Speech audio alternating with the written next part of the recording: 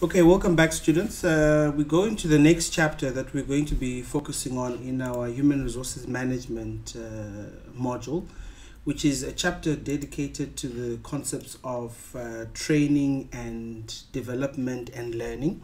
We have distinctively made them separate for a reason, because though some of them are used interchangeably, there is a distinction that should be drawn in how we use the term and their meaning particularly.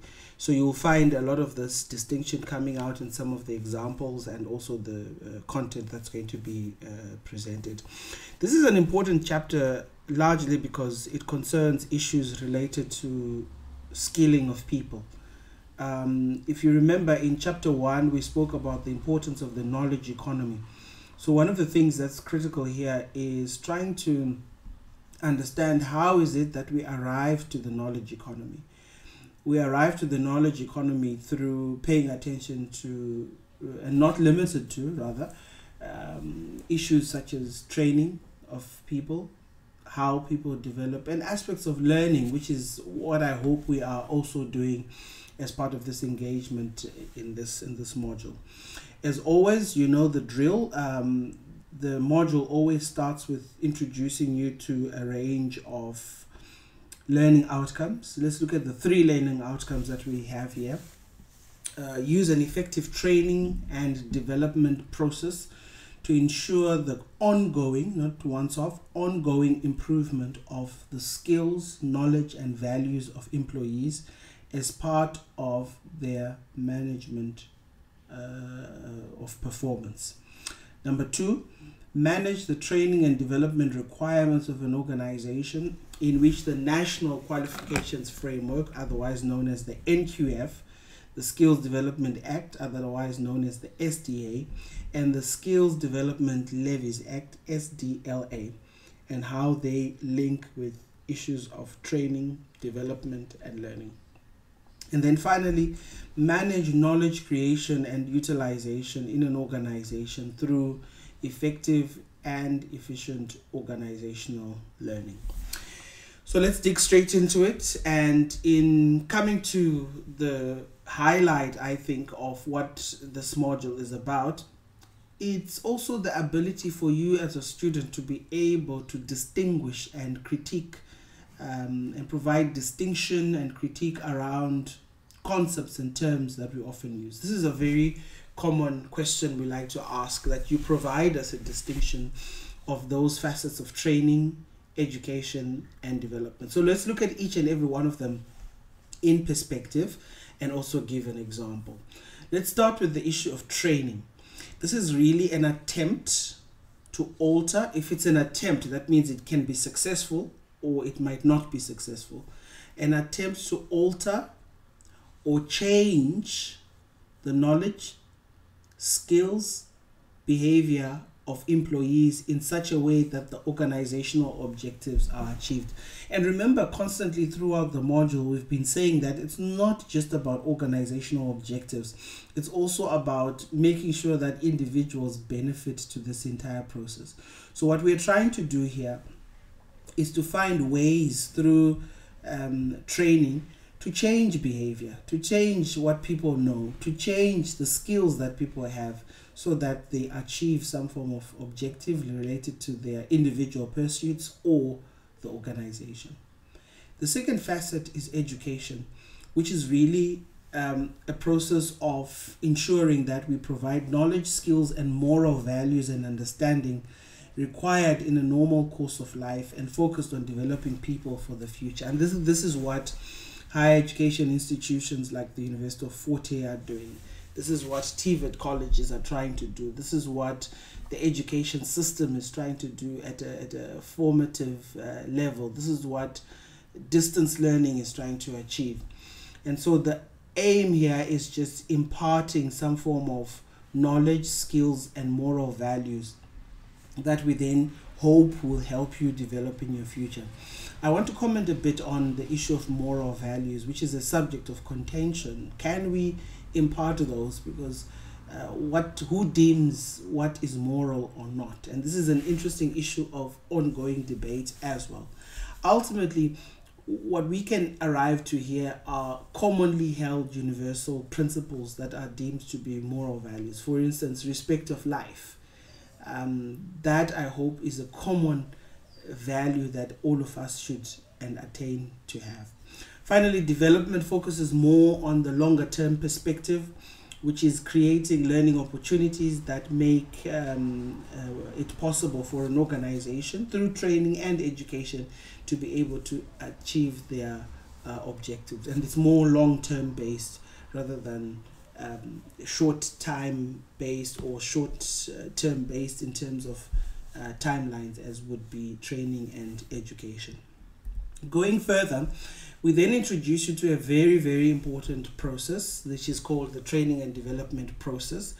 The training and development process really is a structured way of trying to say, how do we instill that knowledge, how do we instill the skills, how do we instill the behaviors into a grouping of people. And this is set in a format of 4 steps. However, the 4 steps are not meant to be set in stone, one after the other. You'll actually find they actually feed into each other. That is why what you see there is an attempt of trying to put it in a very systematic process, which with one process linking with the other. So the first of those is to identify the training and development needs, otherwise known as a needs analysis. These needs can be positioned at 2 levels. The first of these levels is at an organizational level, and the second of these levels is at an individual level. What we need to be asking here is the important question: what is it that we are trying to achieve, informed by the gaps in terms of what we are doing as an organization, or in terms of what we are doing or what our individuals are doing in forms of their attainment as part of the process of employment. And this feeds into understanding different sources of information. We can use objective measures of trying to get an understanding of these needs, or we can use subjective measures where we go and sit down with people and actually ask them what are their needs. And after we found out the needs, for instance, we found out that the guys in production are struggling with using a particular machine. We then go to the second step, which is to formulate the training objectives and design on paper some form of a program to try and help us to help those guys in production. Now, ideally, what happens in this phase is usually to put things on paper first, to try and write down what are the objectives that we are trying to achieve. And it's easier then when the training intervention is over to say, have our objectives been met? Have we achieved that which we were trying to achieve? And so with program design and development, we are sitting down to actually then say, these are the needs at an individual level. These are the needs at an organizational level. These are some types of objectives we're trying to let the training program achieve. And we're going to put everything on paper and somehow find a way of trying to solve this through training and development. This leads us to the third phase, which is choosing the appropriate training and development delivery mode, choosing the appropriate training and delivery method. Now, this involves sitting down and trying to say, based on the needs that we have, based on the objectives that we formulated, what is the best way that we can have what we call transfer of learning? What is it that we can do to make an environment conducive that those that are in need of the training will be able to benefit from that training? So we have to choose from a range of different training and development methods and delivery modes. Now, I would advise you to look into your textbook, as your textbook provides a range of these training and development methods, some of them on-site, some of them off-site, some of them using a facilitator, some of them using just engagement with learning material. A number of different training development methods and delivery modes exist. What you need to do is to try and determine, based on the needs analysis based on the objectives that you want to achieve. What would be the best method of training? So for instance, if people are learning how to drive, a simulation would be good, where they get into a simulated environment where they actually learn hands-on. But however, with some other things where training is needed, where let's say maybe there's just cerebral knowledge that is needed, you can opt for more softer, if you like, methods of ensuring that training has happened. And now this is the part where the training is actually presented, and people can now take part in a process of acquiring the necessary knowledge, skills that they need to be able to achieve those objectives. After the training has been done, the last phase is then to evaluate the training and development and then follow it up. I mean, if we can't measure it, then we can't use it. If we can't be able to measure the impact of the training, then it's pointless to be engaged in the process of trying to train employees for a process that they need to learn or an activity that they need to learn. So we then evaluate subjectively, which is through one-on-one engagement, qualitatively, or objectively, which is more quantitative based, to try and get a greater feel of what's happening here. I mean, the text talks about the work of people like Donald Kirkpatrick, who highlight the importance of reactionaires to try and assist employees in understanding their reactions towards interventions of training being given. We can also have training targeted at managers and supervisors. That's more at a managerial and a supervisory level. This is a process of educating and developing selected employees, because they are a selected cohort, so that they have the knowledge, the skills and attitudes and understanding needed to be able to manage or supervise specifically. So we can actually ascertain the needs that they have. Remember the process, the 4 processes. The second one, the needs that they have, the gaps that there is in the organization concerning training of such people, and then we make a package which is suited to this level of supervisory or managerial functioning. The objectives of management development or management related interventions are to ensure long-term success. So we've been talking about this a lot, about strategic focus. We're aiming to present also managerial excellence, which is the idea that we need managers that are constantly up to date with the daily happenings of what is happening in the organization. We don't want managers whose skills are not relevant to the workforce, because they then become a liability to the very same workforce. We need to ensure that there are competent replacements for managerial and supervisory vacancies, if at all they exist.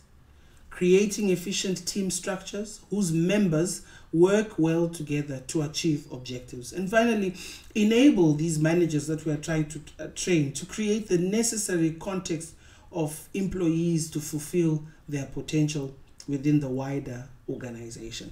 So we can ascertain training development opportunities to be also linked not just to frontline employees, but also to assist those employees who are managers. An important question. So what is the benefit of training and development? I think I would also advise you to go and read these in the book. What I've done here is just to put all of them in the slide so that you can see.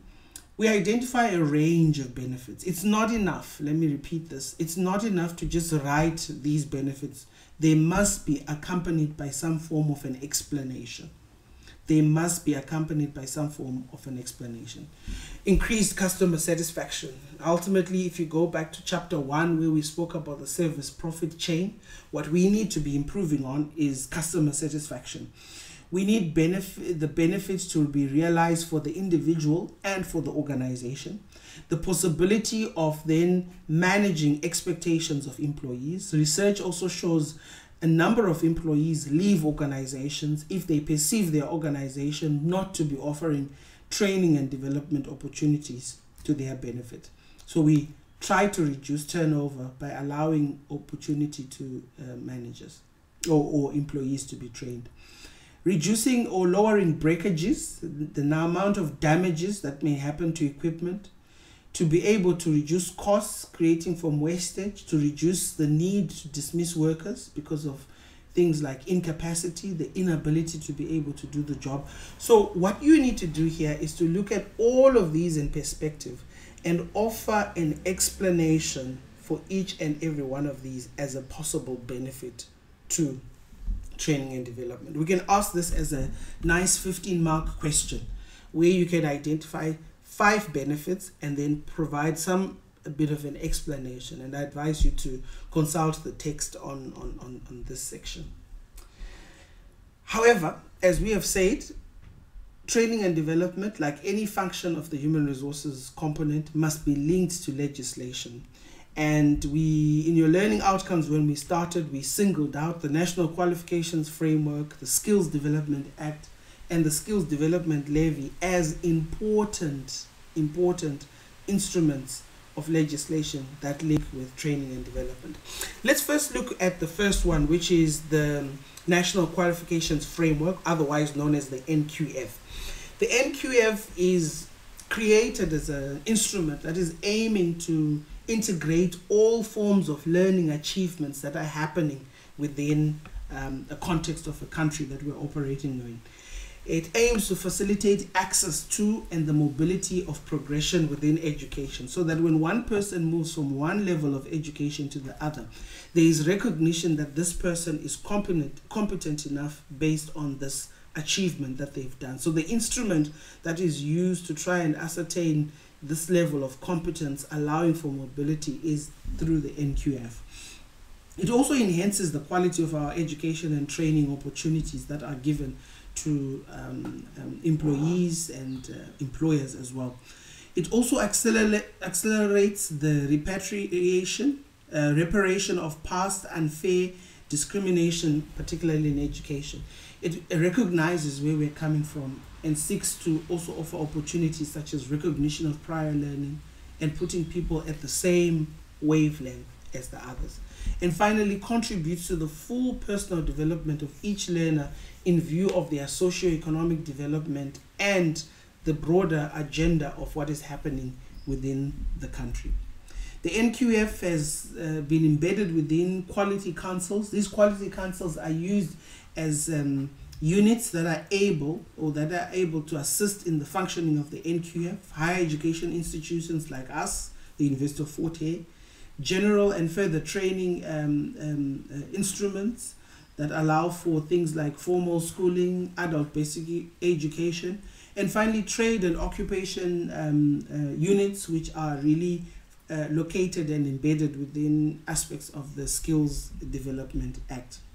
So the ultimate aim that we have of the Skills Development Act is really to develop the workforce of the country, to be able to make sure that, if you go back to chapter 1, that the knowledge-based economy that we are trying to attain is realized through a reliable pool of skill that functions together, not just for individual benefit, not just for organizational benefit, but ultimately benefiting the entire country. To be able to increase the level of investment that we have in education and training, to encourage employers to be able to use their workplace as an active learning environment, not just for seeking of profit, but to also encourage the development of skills, to provide employees with the opportunity to develop those skills and to be able to be useful to the labor market, to encourage workers to be part of a process of participating in activities such as learnerships and other training programs, to improve employment prospects, especially of previously disadvantaged individuals who remain a priority within the South African context in trying to elevate them to a state of equity, to assist workers to find work, retrenched workers to be able to enter back the labor market, and employers to be able to find qualified employees to be able to work for them. In essence, the Skills Development Act regulates the entire employment context in terms of the inputs, processes, and outputs related to skills. Concerning organizational learning, it's really a concept that is being used in contemporary society to refer to the knowledge economy and how we move away from a manufacturing-based type of orientation to a service-based orientation, in which the ultimate aim is the creation, the use, and the management of knowledge as a central unit in assisting the development of employees. We can define knowledge as a fluid concept. In other words, it's not readily in packaged condition of saying this is what it is. It modifies itself according to the context and the situation that it's presented in. Ultimately, it originates and is applied in the minds of those who know for the purpose of achieving benefit through routines, processes, practices, and norms. These then become critical in framing this concept which we have looked at called knowledge learning. Knowledge is created through four main ways. Socialization, which talks about the interaction that we have with others. Articulation, which talks about how we express ideas and innate thoughts and feelings outside. A combination of these factors. And also internalization, what we take in and being able to process that as we seek to function as human beings. And then ultimately, this also links to organizational learning. So organizations, like individuals, also learn, which is basically looking at how we develop new knowledge and how these insights potentially influence how individual behaviors turn about. So as you as an individual learn, realize also an organization is also a unit, an entity that also learns in the process of creating new knowledge that helps in its functioning. So in essence, this is this chapter on training and development, highlighting some important issues about understanding the different instruments that exist in terms of the Skills Development Act, highlighting also the National Qualifications Framework. The funding of skills is done through the Skills Development Levies Act, which you can read about in the text, but also looking at the benefits that training and development affords not just the individual, but also the organization. And finally, a critical component being the distinction of those concepts, particularly also looking at it from the framing of the training development process. See you in the next class.